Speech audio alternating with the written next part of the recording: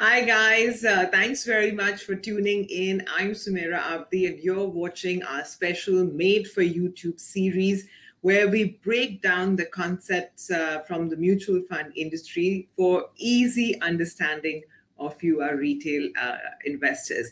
So today we are going to cover a very interesting topic. I'm sure most of you have heard about it or heard the term, roll down strategy with respect to debt mutual funds. So today we are going to understand exactly what is this strategy, how does it work, is it beneficial, if so, how, and how do you blend in the funds that follow a roll down strategy into your portfolio. So let me invite the expert Devang Shah, who's the Deputy Head of Fixed Income at Axis AMC. Hi, Devang. Thanks very much for indulging us yet again. And because debt mutual funds are a little more confusing than equity sometimes, so we need experts like you to help us break it down. So thanks very much for your time. Thank you. Thank you. Thank you for inviting us. And I hope everyone is doing fine. Yes, I hope so too. Okay, so first, since we're talking about roll down strategy, I don't want to give my explanation because, I want to learn with the subject today myself, right? So first up, can we understand what do you exactly mean when you say a fund follows a roll down strategy? What is it? Sure. So I think, see what happens is for fixed income and specifically fund managers at particular point of time, find different strategies to be adopted and applied onto the funds. We have constant maturities, we have barbell strategies, we have belly strategies, we have roll down. So roll down is also one of the strategy which the fund manager believes makes a lot of sense from investment perspective. It's a good idea at certain point of times, and hence he applies that strategy onto the fund. In simple terms, if I explain you what does roll down means that when I'm looking at the entire different points onto the fixed income curve, which is 1 year to 10 year, 1 year to 30 year, at times we find certain maturities very as an attractive investment option. So what does the fund manager do at that point of time? He says that I will roll down the entire portfolio. He selects that specific bucket or maturity and he invests all the assets and entire portfolio into that specific maturity. Example, today if I'm in 2021 and if I'm plotting the entire curve, if a particular fund manager likes a 2026 segment and he believes that 2026 segment has an attractive value, both from perspective onto the spread as well as onto the curve, then he would build the entire portfolio into 2026, and incremental any kind of flows which comes into the scheme, they will all be invested in similar like 2026 maturities, and they will be hold to maturity papers. They will not be, you will not be seeing a lot of churn and a lot of trading into them. So it's a hold to maturity kind of an strategy which at times fund managers believe are the best option for that period of investment horizon, and they would be very attractive for investors from a return perspective also. So that is how a roll down works. In simplified terms, if today I'm looking at a 2026 roll down, today the fund will offer you a 5-year kind of a maturity. In 2022, the maturity will fall down to 4 years. In 2025, the maturity of the fund will fall down to 1 year. So that is how it works. Okay, so if I get it right, the maturity remains fixed from the time of investment by the fund manager, right? And it is a chosen maturity. It could be 1 year, 2 year, 5 year, whatever, depending on what is the perspective of the fund manager at that time. Therefore, what is the criteria for selection? I mean, since you said that suppose a fund manager says he likes the 2026 bonds, right? Will the criteria for selection be quality or will it simply be maturity? I mean, what is the cutoff in terms of quality? Sure. So see, just to clarify that, you are perfectly right that the year of maturity will remain similar throughout the investment horizon, but the maturity of the fund will keep on reducing. So the roll down work across is that when you start with a 5-year example, it will roll down after a year to 4 and then to 1 year and then to 0. On to perspective, I think the choice of maturity is depending on the market environment. So I'm sure if you look across at various point of time, there are those points on the curve which look very, very attractive and get sold off, or there is huge amount of volatility due to some demand supply dynamics or certain elements on liquidity or rate cycle has changed. So the points or the majority keep on changing depending on the interest rate view and I would say the outcome of that over a time horizon. What we have seen over a period of time is these roll down strategies suits well with conservative investors and investors who are actually looking at not much volatility in returns or looking at more predictability in returns. And hence we have looked across that generally these funds tend to have, these roll down strategies tend to have a high quality bias. So our view is maturity is more a market determining factor. And because these are kind of conservative strategies, they generally have a high quality bias at all point of time. So most of these funds will be 80, 90, 100% AAA strategies. Okay, so once the maturity is fixed, like the example we're talking about, say the 2026 maturity is fixed, right? In the life of that fund till 2026, it doesn't change, right? It will you will hold it to maturity till 2026, even if the external environment were to change. Right. So see, from how does a fund manager work? The fund manager wants to apply a strategy. As I explained to you, there are so many kind of strategies on the fixed income side. If I like constant maturity, I would want to run that constant maturity because we believe that the constant maturity will be the best investment option. Similarly, if a fund manager or a fund house decides that roll down of a specific maturity makes the best investment horizon, I think till the period gets over, supposedly if we have chosen a 2026, I think the fund manager would not change the strategy.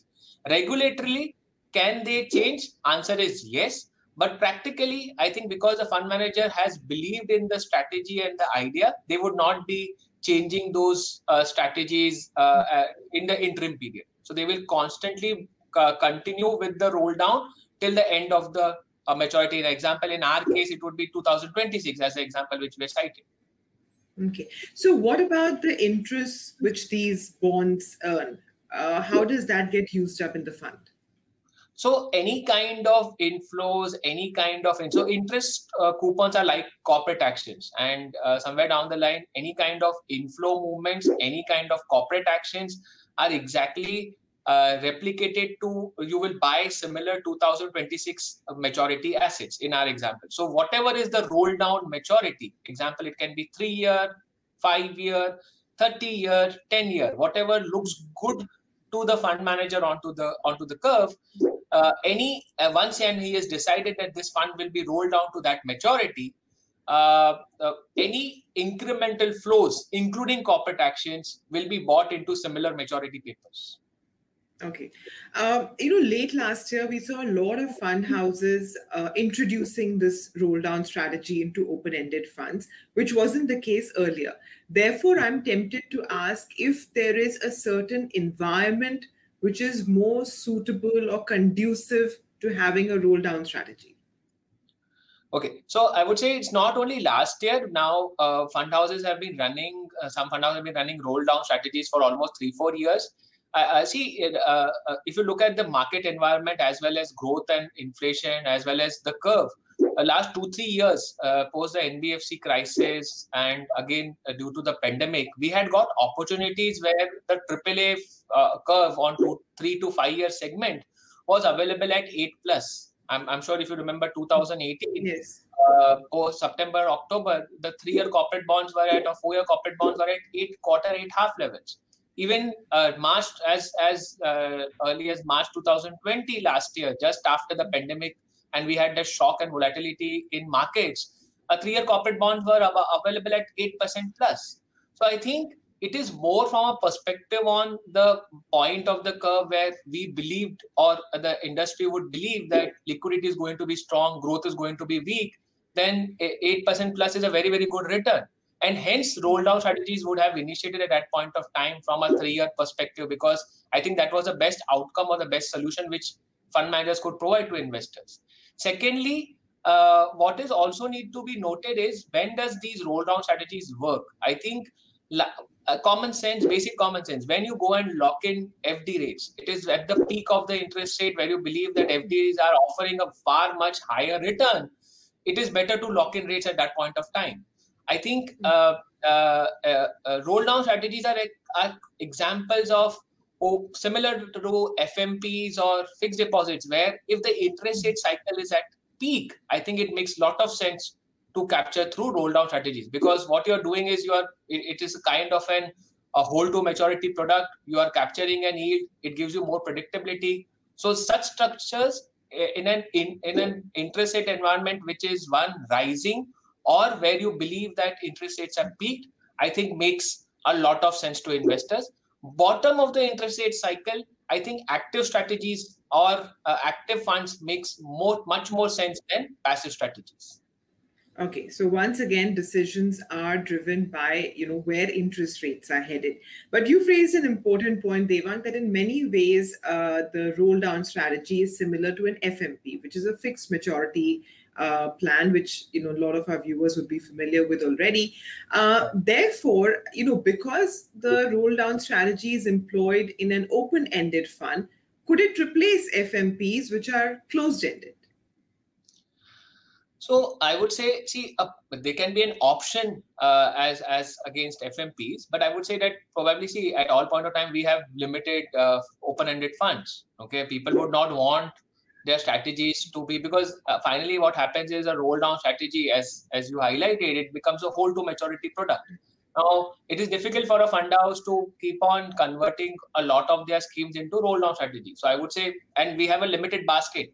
After all the categorization done by SEBI, we have limited basket of open-ended funds.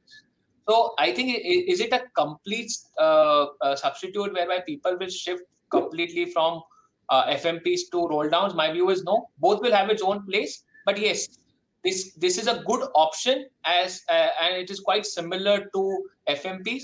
It has a better, I would say, one more positive as compared to FMP, that it has much higher liquidity. Because in FMPs, once you're locked in, you cannot, if there is some emergency and you need your funds, you cannot redeem. It is difficult. In an open-ended fund, in a roll-down structure, you have that liquidity available. So I think it is FMP plus the liquidity availability. So yes, roll-downs are a good solution, but it would not completely take over FMPs because we don't have so many open-ended funds.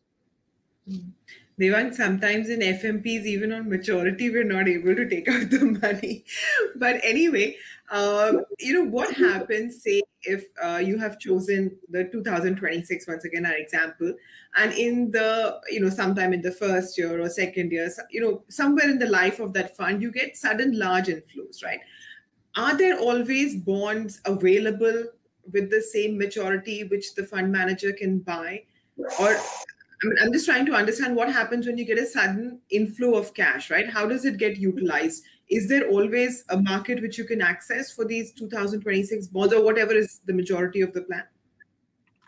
Okay, see, if you ask me, generally what points on the curve which a fund manager or a fund house would look across, these are all very liquid points. So 1 year, 3 year, 5 year, 10 year, all these are general concepts which people would look across on roll downs. These are genuinely, you've got to get a lot of supply, and even if there is a roll down, so like 3, 4, 5 year segment, suppose if you start at 2026, next year it will become a 4-year bond. There's a lot of issuance on 4-year bonds. 2 years after, hence it will become a 3-year bond. You get a lot of issuances on 3 years. So 3-year, 5-year segment, typically, I don't see any challenges. For anything significantly longer, we can have those kind of some bit of, I would say, gaps in finding those maturities at times. But I would say markets now have become very, very liquid. So anything up to 10-year roll downs, we don't see significant concerns, and we see a lot of issuances and lot of corporate bond supply to keep up with the large inflows. Whenever such large inflows come, the fund manager would generally replicate the maturity and keep it intact with that. And I don't believe that there will be any kind of significant impact, even if there is a half a year plus minus on maturities. Okay. So issuances have been good. Corporate bond issuances have developed. We get up to from 1 to 10 year, we get a lot of issuances across maturity. So we don't see any kind of concerns here. Okay. would you say that because the maturity is fixed, and like an FMP, which we have compared it to earlier, are returns more predictable, therefore, for investors? And the other thing is that where does it fit into a person's portfolio? I mean, do I find a goal and align it to the life of this fund? Because, on maturity, like say in 2026, when the bonds mature, you will again reinvest it for the next 3 years or 5 years, whatever your call is as a fund manager at that time. So how does a person align their goals to such a fund? I mean, what is the place? See, I would say the goal is exactly similar to an FMP investor. So if I am looking at locking yields for the next 3 to 5 years, okay, then these roll down strategies are a good option. From a fund manager perspective, I think it is running like a strategy. So as I told you, at times what we do is we believe that a constant maturity fund makes a lot of sense. At times we believe that a barbell strategy makes a lot of sense. When you invest a large portion in short-term papers and some portion in long bonds. At times we believe roll down makes a lot of sense. So it is a strategy which the fund manager is choosing. From a goal perspective, I think because after all the tax related guidance and everything, I think from a perspective of investment horizon, it should be at least 3 years. So 3 years is what we advise is the minimum holding period for any debt product. Even roll down falls into the same category.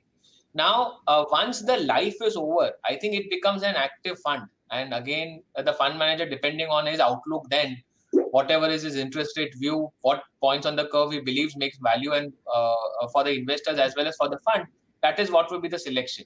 So from a personal perspective, if you ask me investment horizon, for all debt products, it should be minimum 3 years. For roll downs, it should be broadly similar to the maturity of the fund. So if it's a 5-year roll down, your investment horizon should be 5 years. That is where you will make value and a good return proposition. As an investor, suppose I have invested in a 5-year roll down. Right. Is the wiser choice for me to then redeem at the end of those 5 years and then reinvest it again in in that active fund or some other fund, or wait for that fund to decide whether they're going to take on a new roll down maturity, or should we just say invest it till we need the money? I think in fixed income funds, if it's a 2-year, 3-year kind of product, so we always do that kind of analysis. So we believe that generally short-term kind of categories, which is into this 2-year, 3-year buckets, are at all seasons fixed income products. Okay, it is just like if you have a certain allocation in debt. Example, if I'm earning 100, my savings is 50. If out of that 50 rupees or 40 rupees of savings, I allocate 10% depending on my age group. If I'm allocating 10 to 15% to debt, our belief is that 10-15% should always remain in short-term category. So I think post the maturity also, if the fund is not significantly changing the mandate and not going significantly long on duration, investors can continue to stay invested in such roll-down strategies, because 2-year, 3-year investment horizon and corporate bonds are the best, I would say, all-time investment options for debt investors. So, as you rightly said, the first thing is you have to match your investment horizon till the roll down. So, minimum investment horizon should be the roll down of the fund to get the entire return perspective as well as value proposition as the fund manager has thought about it. Secondly, post the period is over, I think the fund manager can the investor can continue to stay invested if the fund is running around 2 to 3 year corporate bond strategies, because these are all-time solutions to debt investors. Got it. Devang, thanks very much for your time today, and thanks for explaining this concept to us. So just to summarize, everything that Devang has said, a roll down strategy is basically a fund which will follow a certain, invest in bonds of a certain lifespan, whatever the call may be, 1 year, 2 year, 3 year, like Devang said, there's really, maturity. You can think of 10 years, 30 years, whatever is the call at that point in time. And they hold these bonds to maturity. So investors can consider aligning it in their portfolio as such, depending on what is the maturity that they have chosen. So I hope, viewers, you found all of this useful. If you have any further queries and suggestions, We would be very, very happy to take them up and answer them subsequently. You can put out all your comments in the comment section below. And also, if there are some more topics that you would like us to cover in the days to come, do feel free to send us those suggestions as well. So with that, we're going to wind up for today. Stay safe, stay home, and don't go out unless you really need to. Devang, thanks once again very, very much for indulging us today. So thanks very much for watching, guys, and stay safe.